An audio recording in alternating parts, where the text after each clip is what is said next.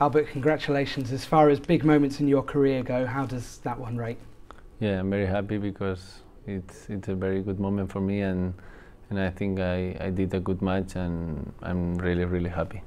Did it help your preparation for a big match such as this that you came through qualifying and you managed to get some matches under your belt before? Maybe not for today, but for yesterday, yes. I think to play 2 matches here on qualifying make me play better, and yesterday I felt that I was in a good rhythm, and I think was one of the keys that yesterday I won.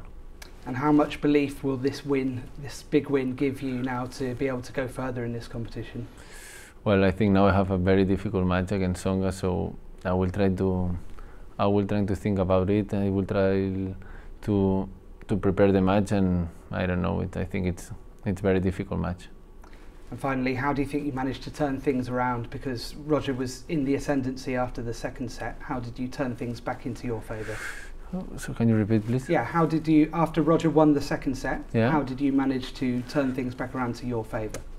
I just tried to be focused on my serve, because I was returning.